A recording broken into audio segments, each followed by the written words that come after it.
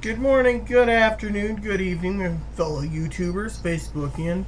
Today we're going to be talking about tech news of the Acer Iconia W700. That's right, the W700's going to run an i3 to an i5 processor. Yeah, 4 gigs of RAM. No one knows what the video chip is, but the screen size is 11.6 with a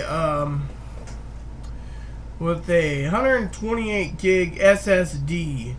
It runs 5 megapixel back and a 1.3 megapixel front camera with 8 hours of battery, and runs a whopping $799. Yeah, in my opinion, it isn't bad at all for those specs for an Acer.